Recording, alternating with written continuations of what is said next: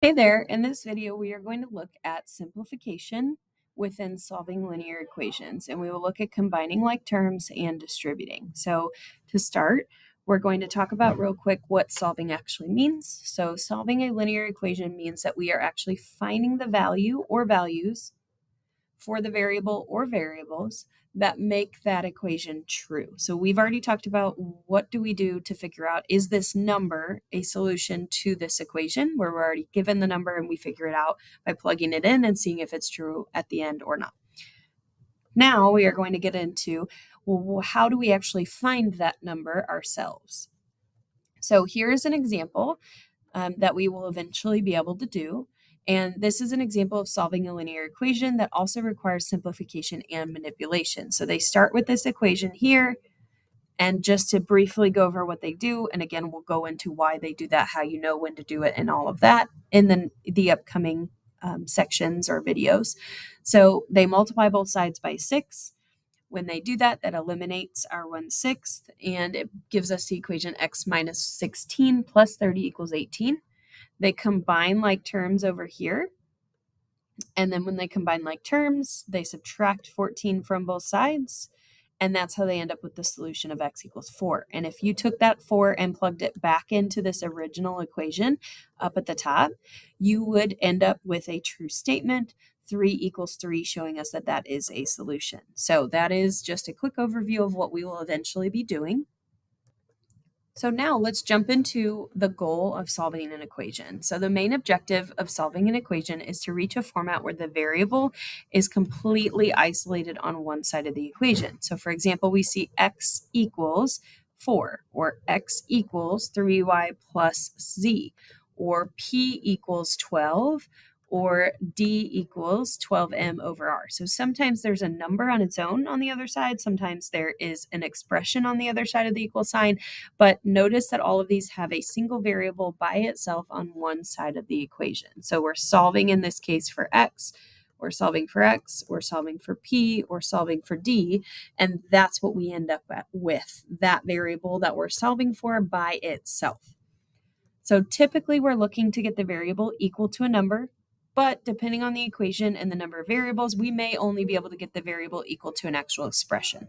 So to achieve that goal of getting the variable by itself, we can simplify the equation and we can manipulate it through inverse operations, which we'll talk a little bit more throughout this unit.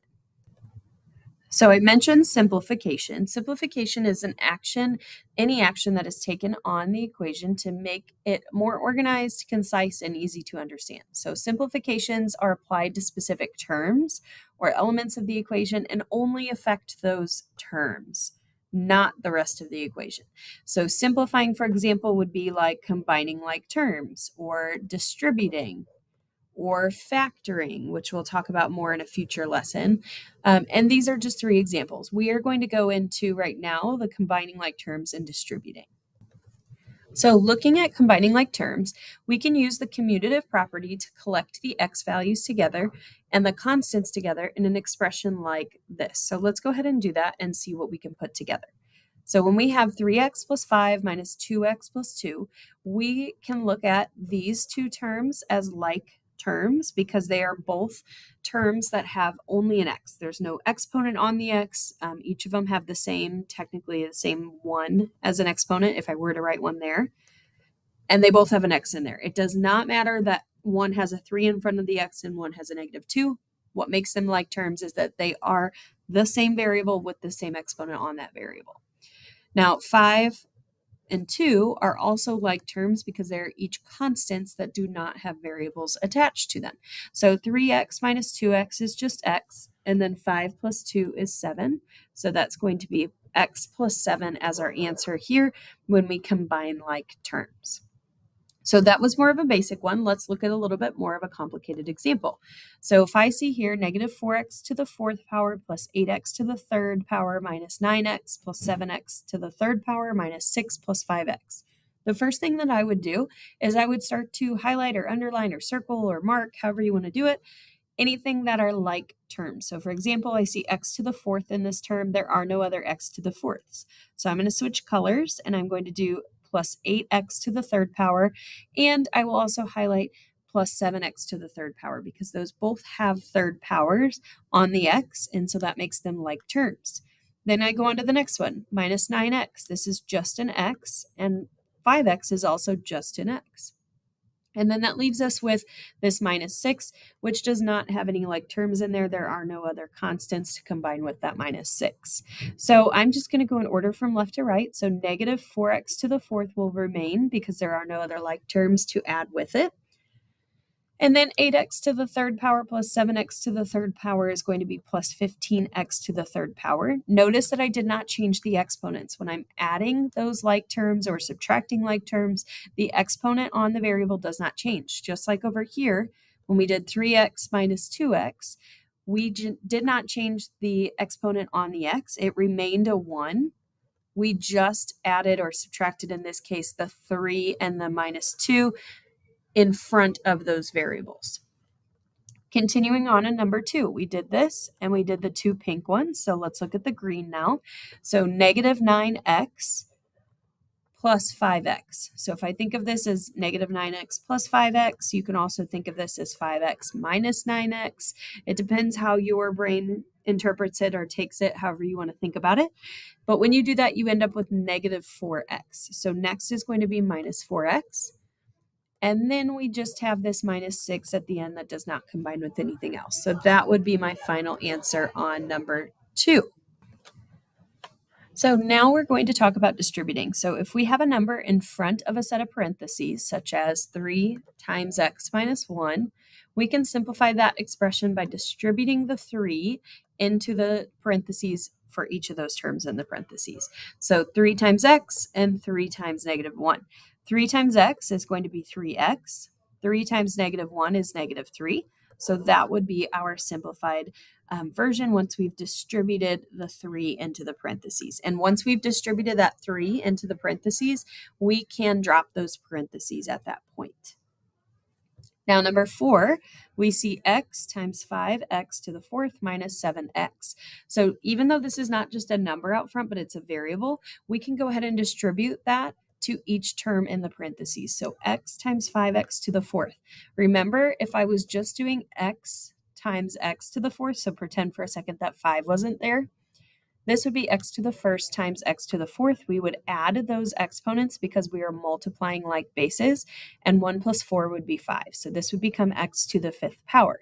So x times 5x to the fourth power, we're going to leave the 5 in front, and then the first power and the fourth power get added together to be the fifth power on the x. So 5x to the fifth power. Next, we go ahead and do x times negative 7x. And when you do x times negative 7x, you get basically a 1 in front here. 1 times negative 7 is negative 7. X times x becomes x to the second power. So typically when we were combining like terms, if I would have added x plus negative 7x, I would have ended up with like a 1 minus 7, which is negative 6, x. And the x would not have changed exponents because we were adding or combining like terms or subtracting, however you want to look at that. When you are adding and subtracting, that's considered combining like terms. But when we are multiplying, we do actually change the exponents, because if you remember our exponent rules, our exponents are 1 and 1. And when we multiply x to the first times x to the first, it becomes x to the second because we add the 1 and the 1. So remember, when you're multiplying those variables, we have to add the exponents. So x times negative 7x is going to be minus 7x squared. And that will be your final answer on this one. So in summary, we talked about a few things today. We talked about the goal when we're solving an equation. We want to get the variable by itself. So the variable needs to be equal to something else, whether it's a number or an expression, but we want that variable by itself on one side of the equal sign. Combining like terms. Remember when we combine like terms? For example, if I gave you 12x squared plus 2x squared, to combine those, you would add the 12 and the 2 in front, and you would leave the x squared as x squared. You would not add the exponents or change it. It would become 12 plus 2 is 14, 14x squared. However, if, let's say, I had an example where I was distributing, let's say I distributed 2x times 4x to the second plus 5. If I distribute that 2x to each term in the parentheses, I would do 2 times 4, which is 8, and also x times x squared. X is to the first power, x squared is to the second power, and that would be adding the 1 and the 2 to get x to the third power. So this first set of multiplication here would be x to the third power. And then we would go on to 2x times 5, and 2x times 5 is going to be 10x. So notice and remember, when you are multiplying variables together, you add the exponents, but when you are simply combining like terms, we have to have the exact same exponent to start with, and then we can combine them by adding the coefficients in front of those variables and not changing the exponents. And then we talked briefly that factoring is another type of simplification, and we will talk more about that coming up.